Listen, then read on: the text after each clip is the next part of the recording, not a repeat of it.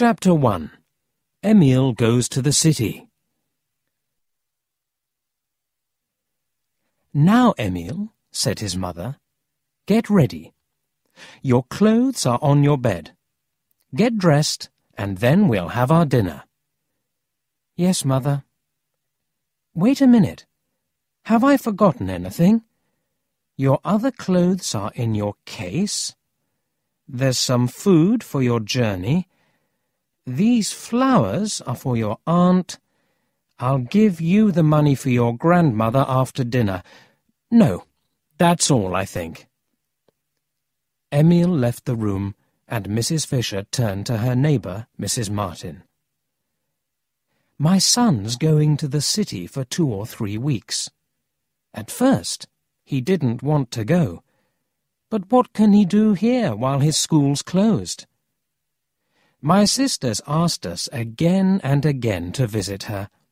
I can't go, because I have so much work.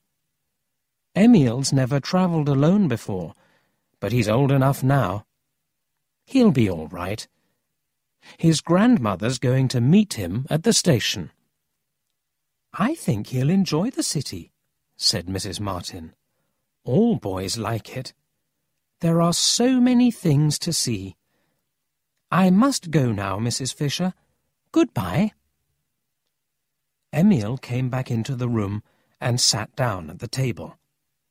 His hair was tidy, and he was wearing his best jacket. While he ate, he watched his mother.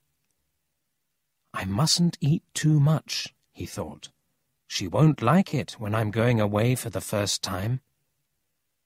But his mother was thinking about other things. "Don't forget to write to me when you arrive," she said. "All right. Give my love to your aunt and your grandmother and your cousin Polly. Look after yourself, and be good. I don't want anyone to say that you're not a polite boy." "I promise." After dinner, Emil's mother went to the sitting room. There was a tin box on one of the shelves. She took out some money and came back to the table. "Here's £70, she said. 5 £10 notes and 4 £5 notes. Give your grandmother £60. I couldn't send the money to her before, but I've worked hard and I've saved it for her. The other £10 is for you. Your return journey will cost about £3. Use the other £7 when you go out. I'll put the money in this little bag. Now don't lose it. Where will you put it?" Emil thought for a minute.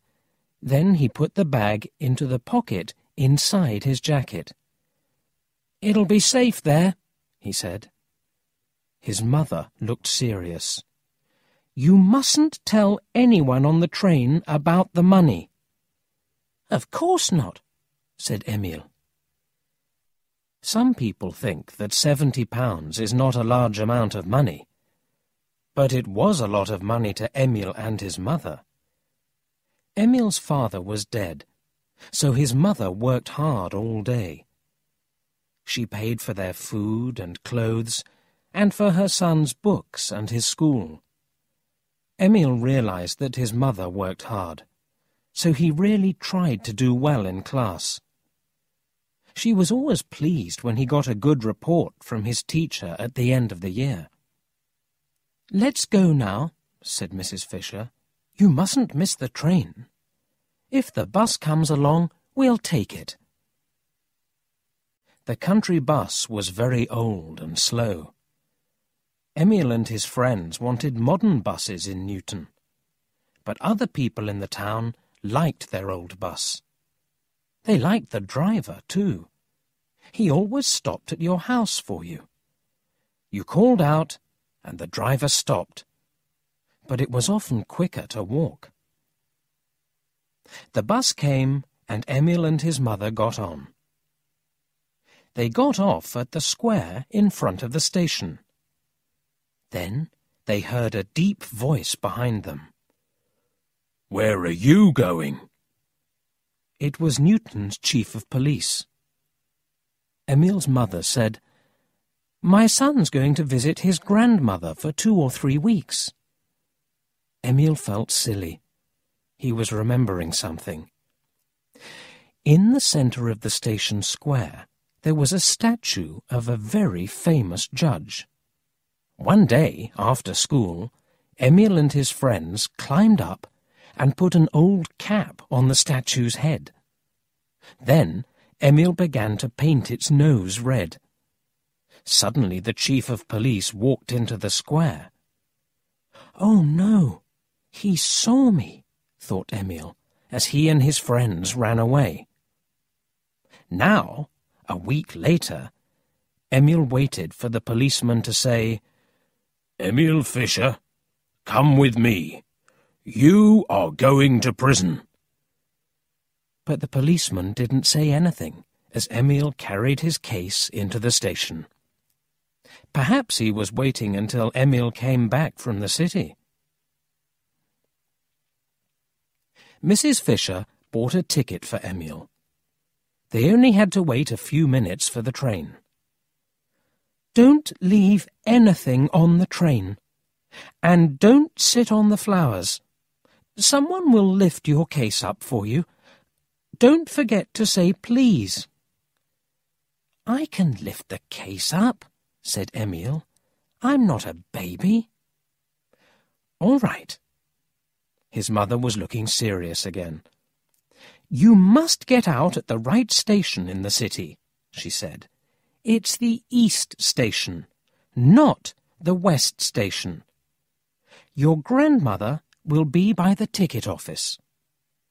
"I'll find her, Mother." "Don't throw paper on the floor of the carriage when you eat your food. And don't lose the money." Emil opened his jacket and felt in his pocket. "Don't worry," he said. "It's safe." The train came into the station. Emil kissed his mother and climbed into a carriage with his case. His mother gave him the flowers and food. "Is there a seat for you?" she asked. "Yes," said Emil. "Be good and write to me." "You must write to me, too." "Of course. Now, be nice to your cousin, Polly." The carriage doors were shut, and the train moved slowly out of the station. Mrs. Fischer waved her hand for a long time. Then she turned round and went home. She felt sad, but she only cried for a short time. She had to do her work. Chapter 2. The Thief. Emil took off his school cap and said, "Good afternoon," to the other people in the carriage. He sat opposite a fat lady. She was only wearing one shoe, because her left shoe hurt her foot. She was sitting beside a man with a big nose. "Boys are not usually so polite," she said to the man. As she talked, she moved her painful foot up and down. Emil put his hand in his pocket. He wasn't happy until he felt the little bag. He looked at the other people in the carriage. They didn't look like thieves. There was another woman sitting to the right of the man with the big nose. She was sewing, making a cap for a baby. At the window, next to Emil, a man with a black hat was reading a newspaper. Suddenly, the man put down his paper and took some sweets from his pocket. "Would you like one?" he asked Emil. "Thank you very much," said Emil, taking one of the sweets. "My name's Emil Fischer," he said. The other people in the carriage smiled in a friendly way. The man lifted his hat and said, "My name's Green." Then the fat lady asked Emil, "Does Mr. Smith still own the cloth shop in Newton?" "Oh, yes," said Emil. "Do you know him?" "Yes. I'm Mrs. James from Greenfield. I hope he's well. Can you tell him that?" "Yes, of course," replied Emil. "Are you going to the city?" Mr. Green asked Emil. "Yes. My grandmother's meeting me at the East Station ticket office." He felt in his pocket. The paper money in the bag made a little noise. It was still there. "Do you know the city?" "No." "Well, it will surprise you. Some of the houses there are 600 meters high. They tie the roofs to the sky. Then the houses don't move in the wind. And what do you do if you want to get to another part of the city quickly? Do you know?" "No," Emil answered, thinking, "This is a strange man." "You're put in a box at the post office, and then you travel by post. And if you have no money, you can get £50 from a bank. But you have to leave your head there." "Is your head at the bank?" the man with the big nose said. "Stop telling the boy stupid stories." The two men began to shout. Fat Mrs. James stopped moving her foot, and the other woman stopped sewing. Emil was happy, because the strange man couldn't talk to him now. He took out his food and began to eat his bread and butter. Then the train stopped at a big station. The two ladies and the man with the big nose got out. Mrs. James was almost too late, because she couldn't get her shoe on. "Tell Mr. Smith what I said," she called to Emil as she left the train. Now, Emil and the man with the black hat were alone. Emil wasn't very pleased about this. He didn't want to be with a strange man who gave away sweets, a man who told silly stories. Emil wanted to feel the money again, but not in front of the other man. Then the train started again. Emil went to the washroom at the end of the carriage. He took the little bag out of his pocket and counted the money. It was still there, but how could he make it safer? Then he remembered. There was a pin in his jacket. He took out the pin and pushed it through the bag, the paper money, and the cloth of his inside pocket. The money was safe now. Emil went back to the carriage. Mr. Green was asleep. Emil was glad. Now he didn't have to talk to him. He looked out of the window. He enjoyed watching the trees, the fields, and the houses. Mr. Green continued sleeping. Sometimes he made little noises. Emil watched him. Why did he always keep his hat on? Emil noticed his long face and thin ears. Suddenly, Emil jumped with surprise. "I nearly went to sleep. I mustn't do that," he told himself. He didn't like being alone with Mr. Green.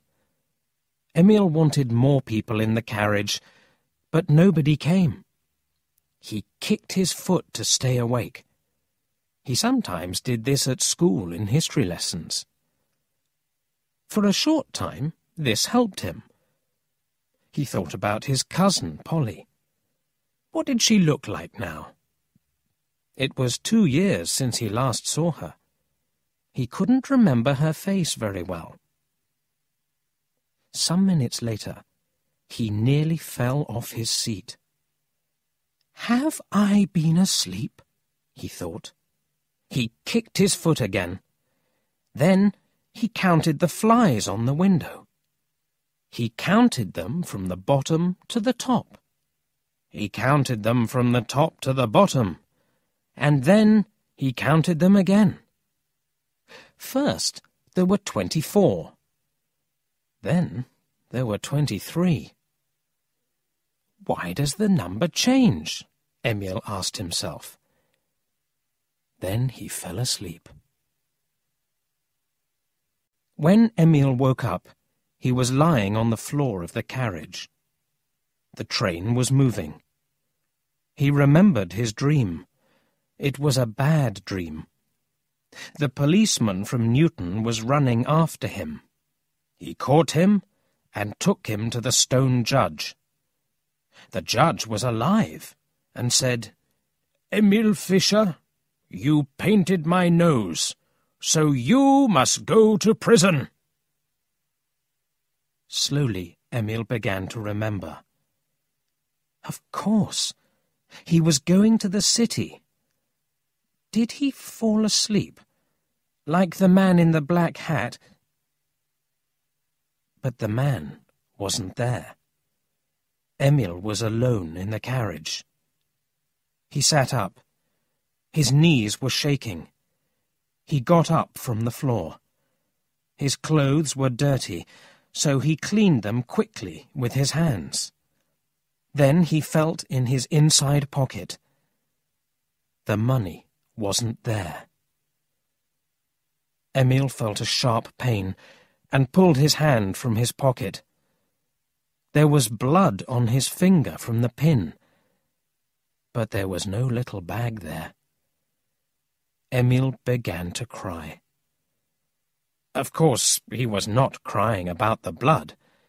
He was crying about the money.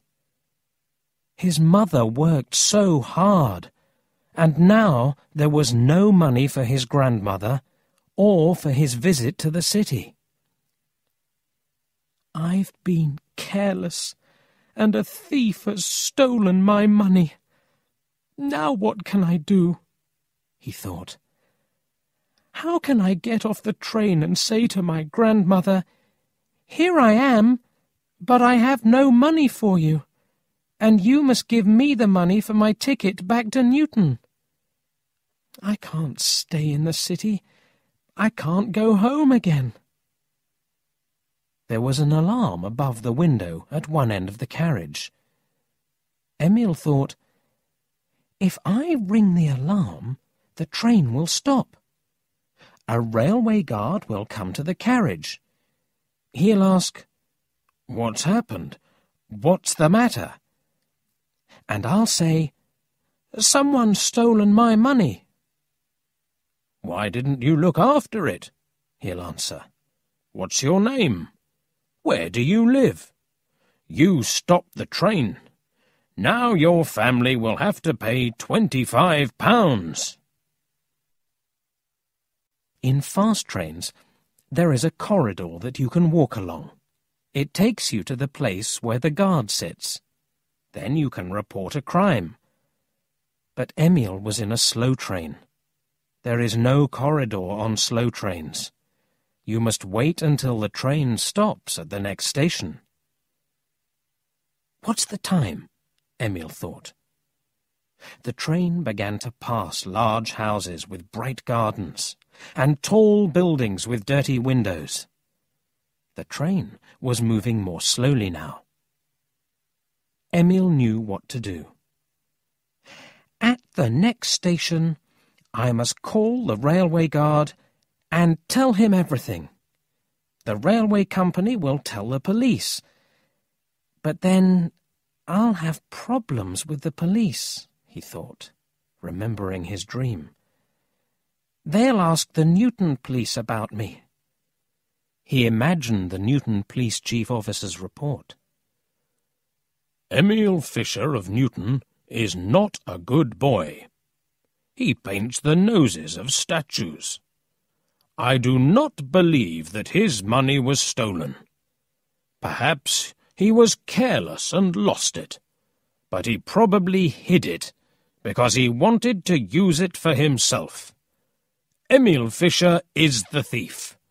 We must put him in prison. Emil thought about the report and was afraid. No, he couldn't tell the police.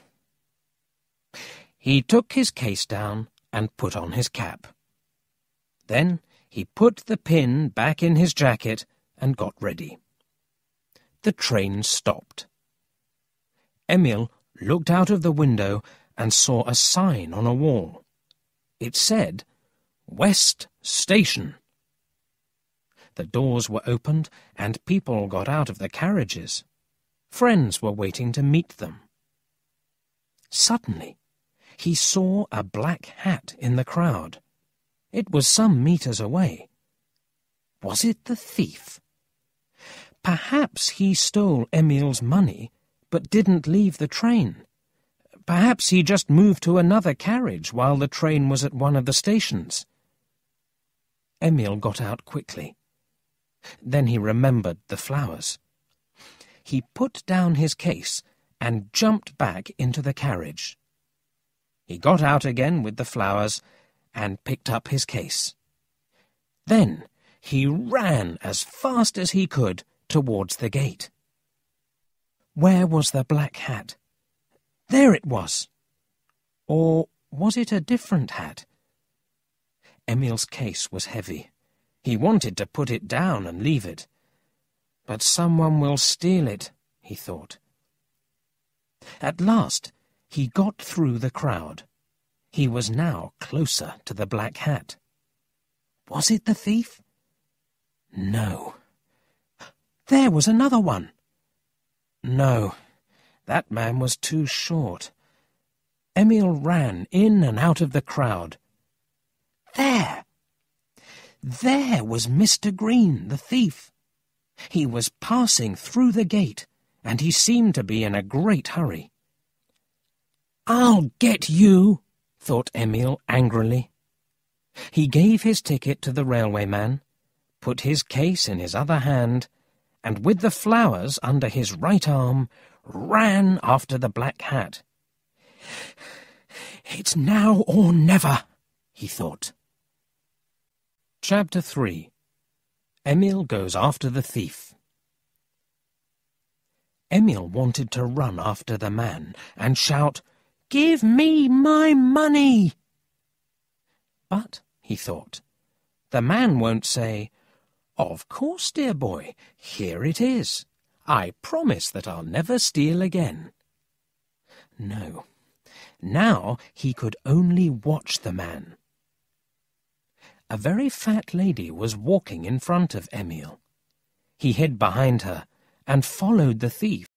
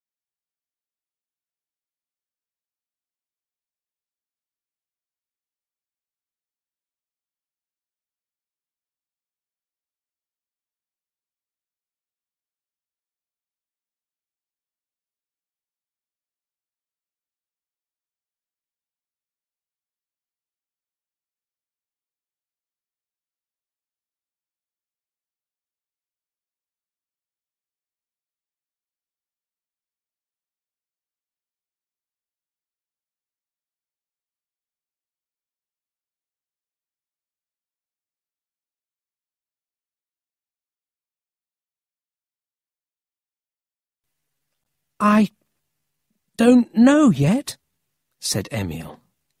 Well then, get off at the next stop. No, I can't do that. I must stay here, please, sir. If I tell you to get off, you get off. Do you understand? Oh, give the boy a ticket, said the man who was reading a newspaper. He gave the ticket man some money, and Emil received his ticket. A lot of boys tell me they've lost their money, said the ticket man. Then they laugh at me behind my back. This one won't laugh at you, said the man with the newspaper. Thank you very much, sir, Emil said. Oh, that's all right, the man with the newspaper said. Excuse me, sir. Where do you live? Why do you want to know? I want to give you back your money. I'm staying here for a few weeks, so I can bring it to you. My name's Emil Fisher, from Newton. Oh, forget about it, said the man. The tram stopped again. Emil watched. Did the man in the black hat get off? He saw nothing. The tram continued its journey. Emil looked at the beautiful wide roads. He had no idea where he was going. The thief was still sitting in the other carriage. Nobody seemed interested in Emil. Even the kind man was reading his newspaper again. The city was so large, and Emil felt so small. It didn't matter to anyone that he had no money. 2 million people lived in the city, and nobody was interested in his problems. What's going to happen? Emil thought. He felt very unhappy. Emil's grandmother and his cousin Polly were waiting for him at East Station. They were standing near the ticket office, looking at the time every minute. A lot of people passed them, carrying boxes, cases, and flowers, but not one of them was Emil. Perhaps he passed us, and we didn't see him, said Polly. She stood on the platform with her shining new bicycle. She wanted to show it to Emil. He'll want one too when he sees it, she thought. Polly's grandmother was worried. What is the matter? What is the matter? I think the train arrived a long time ago. They waited a few more minutes. Then Polly went to ask about the train. A man was standing at the gate, looking at people's tickets. Has the train from Newton arrived yet? Polly asked him. Newton? Oh, yes, said the man. That train arrived a long time ago. Polly went back to her grandmother and gave her the news. Oh, dear, what's happened? What's happened? The old lady said. I think he got out at the wrong station, said Polly. Boys are so stupid. They waited for another 5 minutes. We can't stay here, said Polly. The next train from Newton is in 2 hours. Let's go home now. I'll come back here on my bicycle and meet him. I don't like it. I don't like it, said the old lady. When she was worried about something, she always said things twice. At home, Polly's father and mother didn't know what to do. Polly's father wanted to write to Emil's mother. No, don't do that, said his wife. Perhaps he'll be on the next train. I hope he will, said Polly's grandmother, but I don't like it. I don't like it. I don't like it either, said Polly, shaking her head wisely. Chapter 4. Emil's friends make a plan. At last, the man in the black hat got off the tram. Emil picked up his case and the flowers, thanked the man with the newspaper, and followed the thief. The thief walked in front of the tram, crossed the road, and continued on the other side. The tram moved away, and Emil saw the man go into a cafe. Now, thought Emil, I must be very careful. There was a house at the corner of the road. He ran into the doorway. It was a good place to hide. From there, he could see the thief easily. Mr. Green was sitting close to the cafe window. He was looking very pleased with himself. He ordered some coffee. Emil didn't know what to do. I can't stay here and watch the man. A policeman will come along and tell me to move, he thought. Suddenly, a horn sounded just behind Emil. He jumped and turned round quickly. A boy stood there, laughing at him. "Don't be afraid," said the boy. "Did you make that loud noise?" asked Emil. "Of course," said the boy. "You're not from here, are you? Everyone here knows me and my horn. I always carry it with me." "No, I'm not from here," said Emil. "I'm from Newton. I've just come from the station." "Newton? From the country? Is that why you're wearing those silly clothes?" "Don't talk like that, or I'll hit you," said Emil angrily. The other boy looked surprised. "I don't want to fight," he said. "It's too hot. But I will if you want to." "I haven't got time to fight now," said Emil. "I'm busy." "Busy? You aren't doing anything, just standing in this doorway." "Yes, I am," Emil answered. "I'm watching a thief." "What? Did you say thief?" "That's right," said Emil. He told the boy about losing all his money. "Well, this is wonderful," said the boy as Emil finished the story. "It's like a detective film at the cinema. What are you going to do next?" "I don't know." "Look, there's a policeman over there. Let's tell him. He'll help you." "I don't think so," said Emil. "I did something wrong in Newton. I think the police want to catch me." "Oh, I see," said the boy. He thought for a minute, then said, "I'll help you, if you want me to." "I'd like that," said Emil. "My name's Paul," said the boy. "And mine's Emil." "Well, Emil," said Paul, "we must do something. Have you got any money now?" "Not a penny." Paul sounded his horn softly. It usually helped him think, but it didn't help this time. "Can you bring some of your friends here?" asked Emil. "Good idea," said Paul. "I'll run round to their houses and sound my horn. Then they'll come out and help us." "OK, but come back soon," said Emil. "If the thief leaves, I'll have to follow him. Then you won't know where I am." "That's true. But I don't think the man will leave yet. He's eating some eggs." Paul ran off. Emil felt much happier. Friends are a great help when you're in trouble.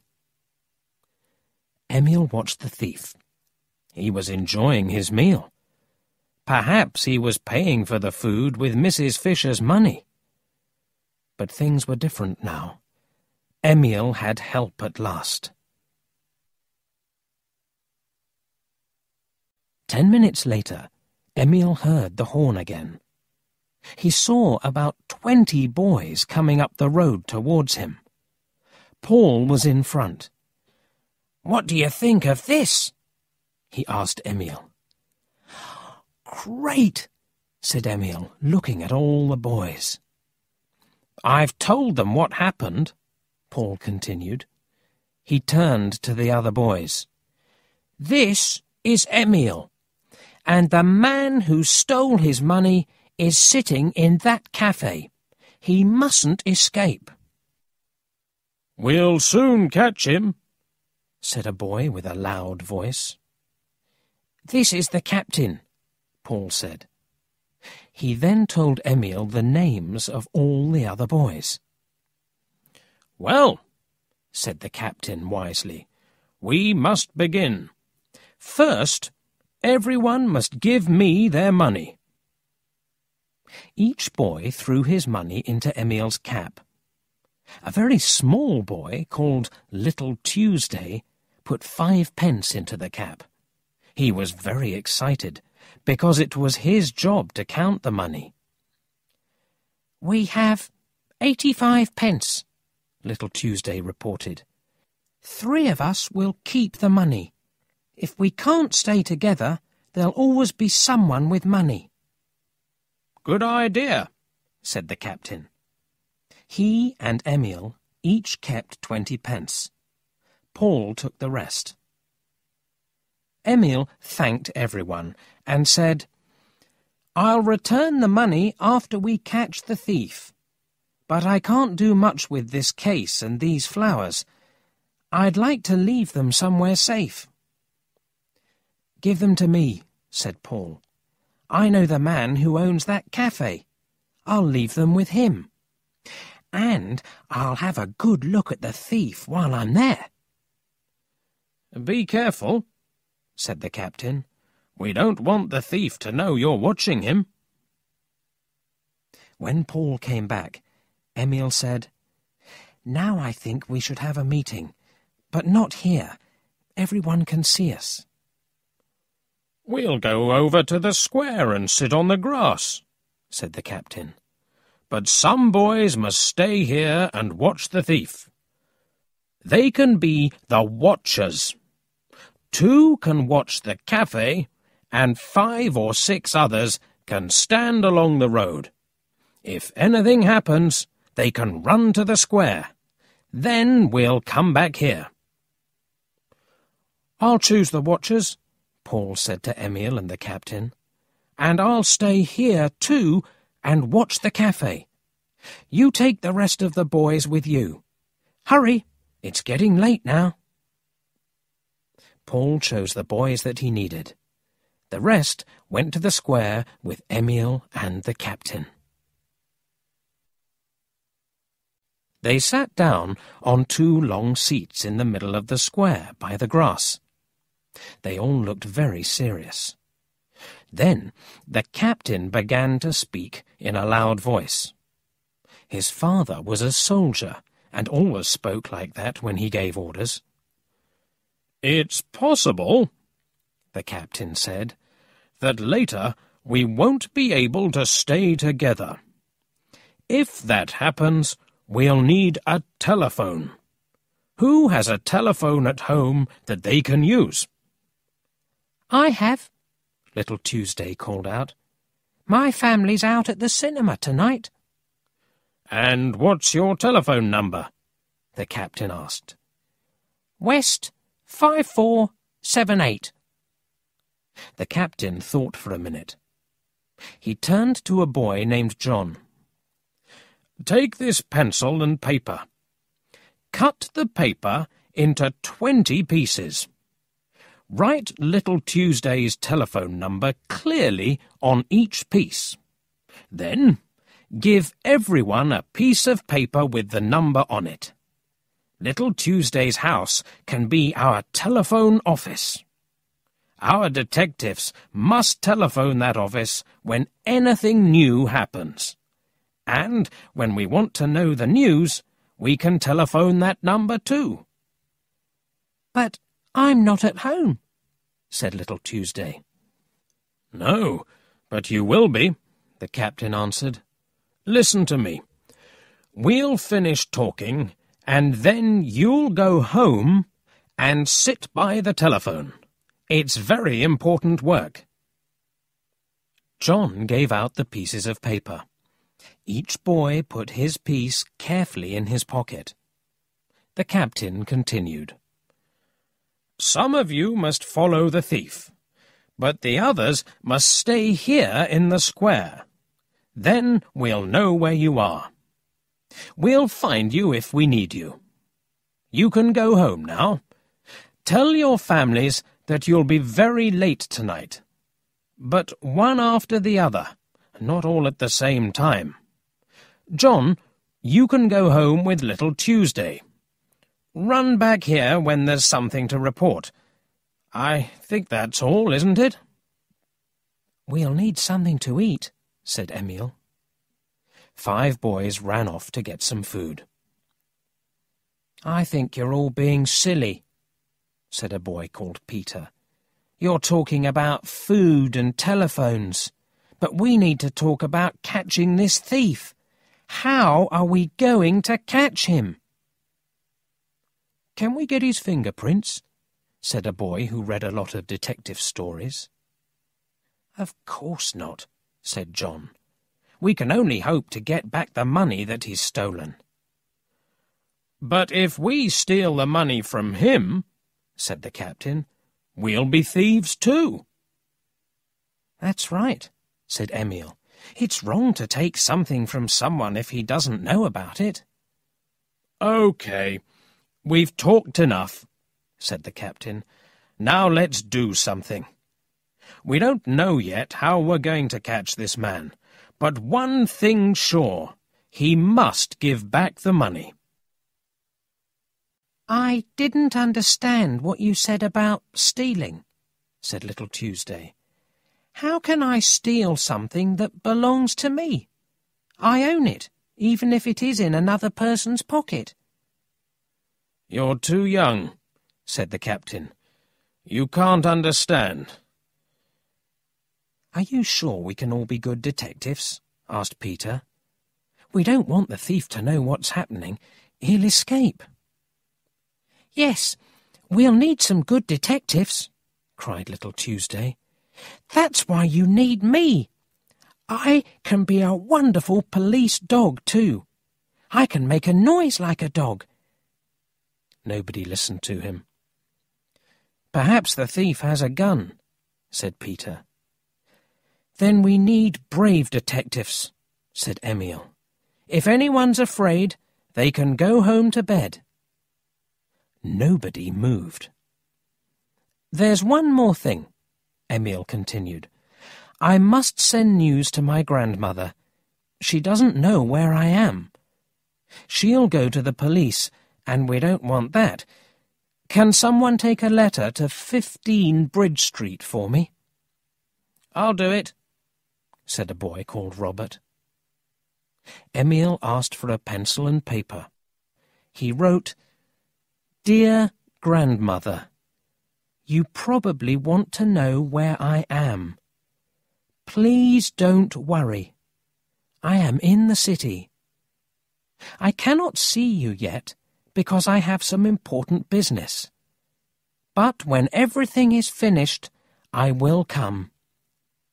Do not ask what this business is. The boy who is bringing you this letter is a friend. He knows where I am, but he cannot tell you because it is a secret. Give my love to Uncle, Aunt, and Polly. Your loving grandson, Emil."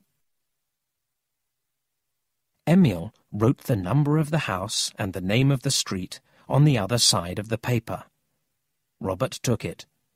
The captain gave him the money for his tram ticket, and Robert hurried away. The 5 boys came back with the food. Emil gave some food to each of the detectives. Some of the boys were still at home. Their families did not want them to come out again. The captain gave them all a secret word.